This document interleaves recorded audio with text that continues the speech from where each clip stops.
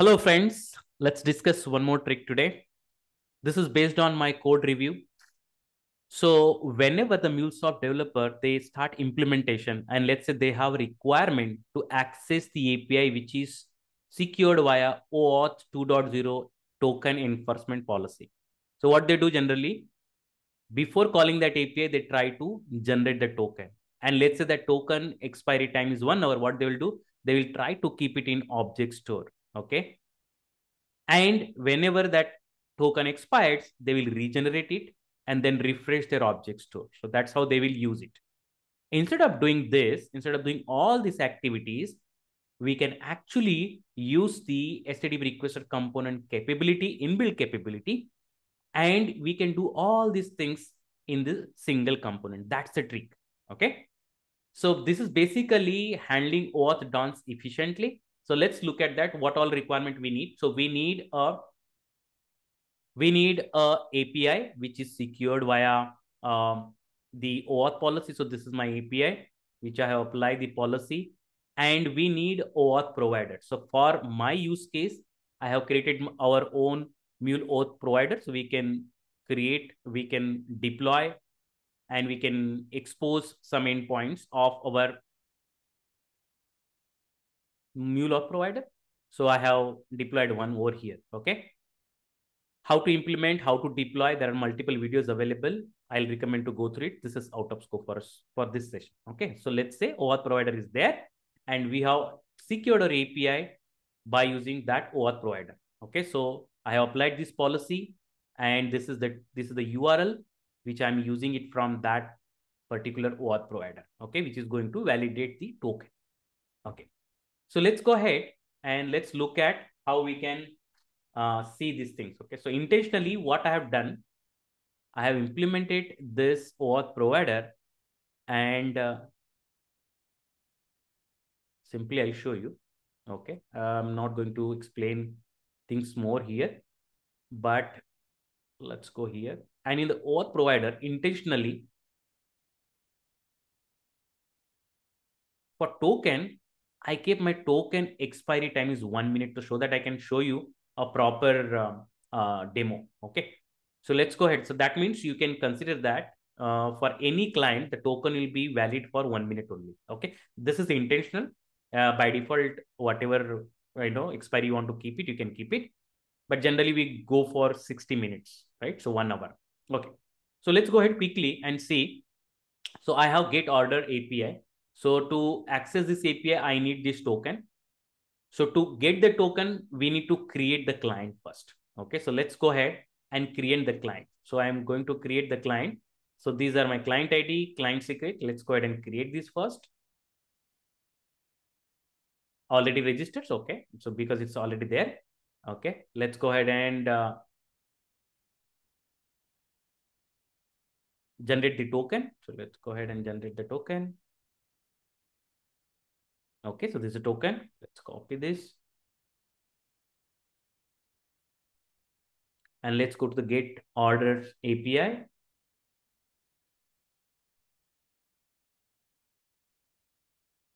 Okay, we are able to get the data.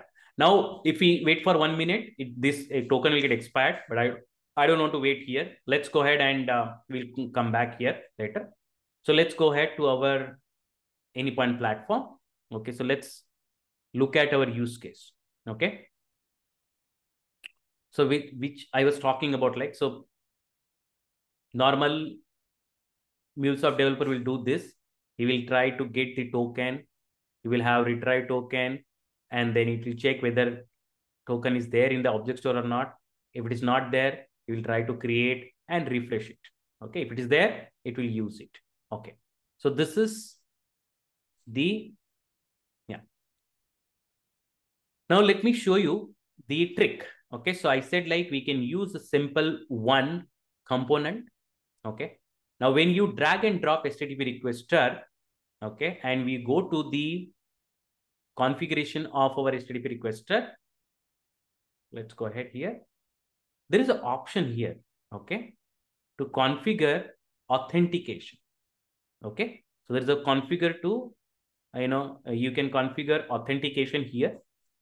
And now when you see here, I'm getting more option. But generally, when you drag and drop your requester, you won't get all these options. So let me tell you what you need to do. Okay. So for example, if I go to any HTTP requester component, okay, and if I try to show you, so let's say this is the HTTP requester component. I'm opening other project, okay.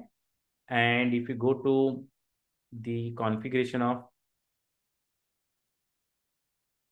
here we have authentication none, right? You see, you don't find the options which I have shown in my HTTP request component for our use case. So yes, so what I have done to get those options, okay, to get those options, let me close this project. We don't need it. I have added a module called OAuth. The moment you add OAuth module to your application, automatically your HTTP requester component will show you those options. This is the trick. And then you can configure your OAuth dance here. Okay, how to get the token. I'll show you that one by one. The moment I add that module, OAuth module to my application, I'm getting option called client credentials grant type, other basic authentication, authorization code grant type. So I'm getting more options. Now I can select this option, client credentials, and then I can pass my client ID, client secret, and I can create a object store to keep this token whenever it's getting generated. And I'm giving token URL, that URL which is going to generate, and I'm going to set the response access token, response refresh token, expiry from this particular output. So when you generate the output, right, token, you'll be getting three parameters, right? Access token, token type, and expiry. So right now I'm not generating any refresh token. That says I'm not getting it, but this is important, access token. This will get stored in this particular object store. And that's it. Okay. So that is the configuration we need. We need OAuth module to be added to our project to get more option. And then you can pass client ID, client secret, and then you can pass the token generation URL, and you can set these values in our object store. Okay, perfect. Now let's go ahead. Let's check that whether the token is expired. So if you go to the orders and send, yeah, see that token is expired, right? So that means you need to continuously generate that token either via your code or you need to do a manually, right? So this is what we don't want. Now let's go ahead. So we have seen the configuration single get orders flow to, and it's already running. Let me go ahead. Yes, it's running. Let's go to the, yeah, so let me show you quickly what endpoint I'm using here. Get orders 02. Okay, let's go to the, yeah. So I'm trying to run this get order. You see that same endpoint. I'm trying to hit it here. I don't need to create token again and again. I don't need to write any extra logic for it. Even after 1 minute, if you come back here and try to run, it will automatically refresh the token in that object store. So let me quickly show you again setting if you have any doubts. So this is the URL where we need auth token. And see, one more interesting thing is for this URL, I'm not passing any header. That is also automatically taken care. The authorization will be passed on from this setting automatically. So that authorization header will be, otherwise what I need to do when we are calling this endpoint, right? We are passing this authorization. See here, bearer token. But we don't need to pass anything here. That's the beauty. Let me just show you. When I have configured this, see get operation, only URL I have passed, nothing else. Have a look at it. So that authorization from where it is coming from, that is coming from this configuration, which we have configured here.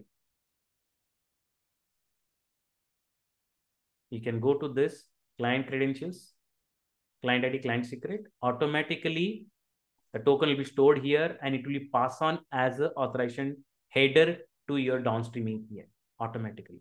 That's the trick. Okay. And that's the trick I wanted to explain. Hope you like it. Share with your friends. If you're not subscribed it, please go ahead and subscribe the channel. Thank you.